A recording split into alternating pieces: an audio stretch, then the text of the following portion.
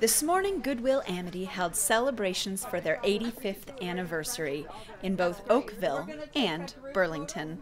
I'm Kelly Duff and I'm the president of Goodwill. And as I always say on these occasions, I am wearing Goodwill. $8.99 last week at this store. We're going to be introducing our distinguished guests in a moment, and I look forward to hearing their remarks. But first I want to give a shout out to our volunteer leaders, our board of director members who are with us today. You won't be surprised to know that we had many and large events planned for our 85th, and COVID has certainly changed those plans. But Goodwill Amity was formed to bring the community together during hard times. So being with our community now, even if in a smaller way, is very important to us. I want to share a little bit of our history. Amity was founded in 1935 in Hamilton as a social club for men who were unemployed as a result of the Great Depression. Soon it evolved into an operation that refurbished used goods, giving the men who refurbished them skills, employment, and access to affordable clothing and housewares. You see a theme. So that was Amity. Goodwill was founded in 1902 in Boston by Edgar J. Helms, and he had two mottos that we still live by today. One is a chance, not a charity, and a hand up, not a handout.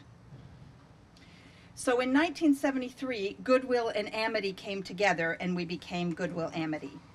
And throughout our history, we have consistently supported employment in Hamilton and Halton and operated used goods stores, which are now super popular as a social enterprise that still provide training, employment, and value. And I would say that in 2020, we also really recognize our role in the upcycling and recycling ecology, and we take that role very seriously.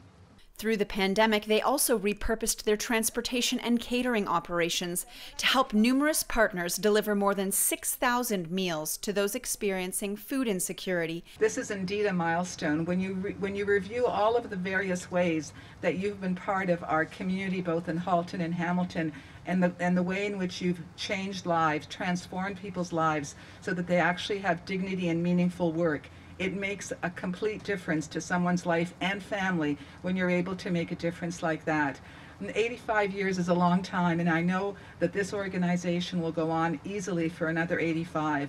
One of the things that struck me, and certainly many of you and my colleague MPP McKenna, was that in this unprecedented time when we were dealing with the pandemic, how much people have actually striven to help neighbors, to help friends, to help people they didn't even know, whether it's to deliver groceries, whether it's to help them find the medications that they need. All kinds of ways in which our community has really shown that generosity of spirit. And that is in fact what you emulate as an organization, a generosity of spirit that gives people an opportunity for a future. With the official anniversary being September 27th, the mayors and councillors have declared next week to be Goodwill Amity Week in both Oakville and Burlington. In his comments, Councillor Angelo Bentavegna acknowledged that many people know Goodwill as a thrift shop with great bargains. But the real big thing is the education that goes behind the scenes. Educate people that need like that hand up, that work, so that they can move forward in their lives. And I personally have seen a lot of the benefits that they have done, and we're appreciative. It's organizations like this that make Burlington a great place to raise a family. Reporting for Halton News, I'm Nikki Wesley.